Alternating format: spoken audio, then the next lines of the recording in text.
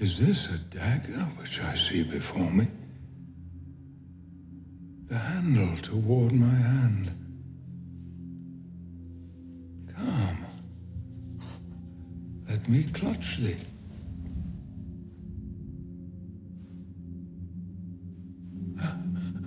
I have thee not.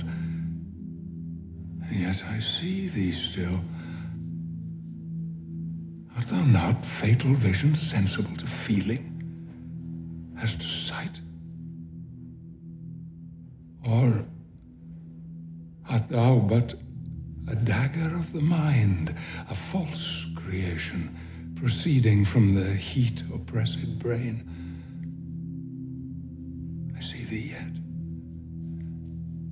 Thou marshallest me the way that I was going, and such an instrument I was to use.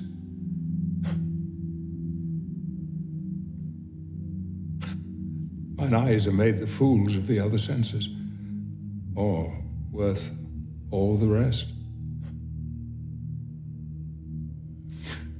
I see thee still, and on thy blade and dudgeon gouts of blood that was not so before.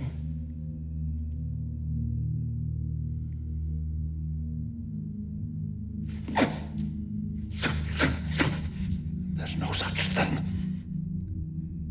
It is the bloody business which informs thus to mine eyes.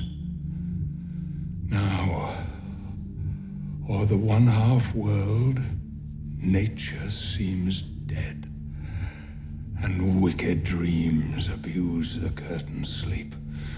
Now witchcraft celebrates pale Hecate's offerings, and withered murder, alarmed by his sentinel, the wolf, whose howls his watch, thus with his stealthy pace, with Tarquin's ravishing stride towards his design, moves like a ghost. Thou sure and firm set earth, hear not my steps which way they walk, for fear thy very stones prate of my whereabouts, and take the present horror from the time which now suits with it. Whilst I threat, he lives. Words to the heat of deeds too cold breath gives.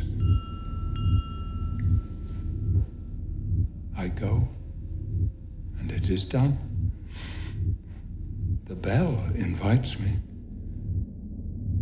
Hear it not, Duncan, for 'tis a knell that summons thee to heaven.